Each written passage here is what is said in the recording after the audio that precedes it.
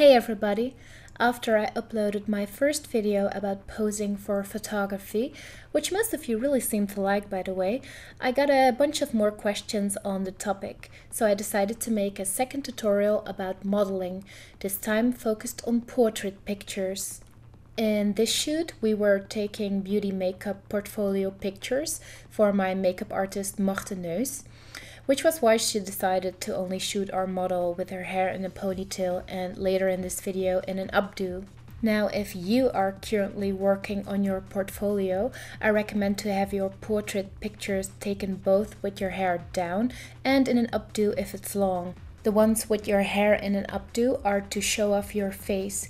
You really need those in your portfolio if you want clients or photographers to consider you as a beauty model.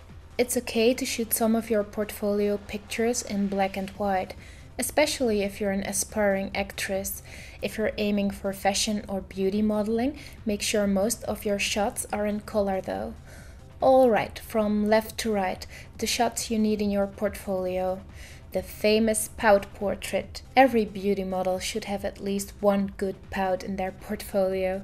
In the middle, a straight picture, preferably also one of those friendly eyes with a tiny smile shots.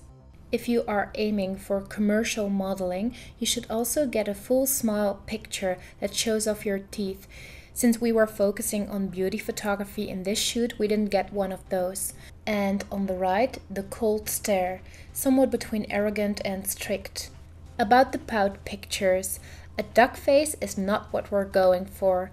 Most first-time models pucker up when I ask them for sensual lips. A big no on the puckering. A pout should look natural, even though in photography it often isn't. When you lift your head a little while posing, naturally the skin between your lips and chin should pull. This is when you just open your mouth a bit and let the pout magic happen. Don't force it though. If it feels stupid, it probably looks stupid as well. Now for the straight pictures. Emotion doesn't only happen in your face. In portrait photography, your neck and shoulders claim half of the feelings in a shot. Picture 1 looks rather emotional due to the round shoulders and sclera that's visible beneath the irises. Picture 2 looks a bit off because the shoulders don't look emotional but just awkward. Picture 3 is a model in control of her body with a tall neck, something we often prefer in beauty portraits. So for which pose should you go? I recommend 3 for beauty modeling, and if you would like to work in art photography as well, you could also put an emotional shoulder picture in your portfolio, like picture 1. Side shots are a must in your portfolio. When you keep your shoulders straight though, your neck can look a bit weird. Stick out your chin and tilt it a bit towards the camera, so you will get a pronounced jawline. You can also move your shoulders. Follow the direction of your eyes with your chest a bit. This way the back of your neck will also look more flattering. Your portfolio should contain beauty portraits where you wear very little makeup, but you should also have some more extreme makeup shots as well. They should focus on your strength. If you have big lips, go for heavy lip makeup. If your eyes are your best feature, focus on eye makeup, like we did with our lovely model. Preferably use a white or gray background in your modeling pictures. Sometimes it's cool to use a black background as well. Here, for example, in the left picture, our model looks more feminine, but in the right picture, she looks almost androgynous due to the dark background. Androgynous-looking models are very popular these days, so if a background change can help show how versatile you can look, go for it. Also, show different sides of yourself, and don't always make eye contact with the camera.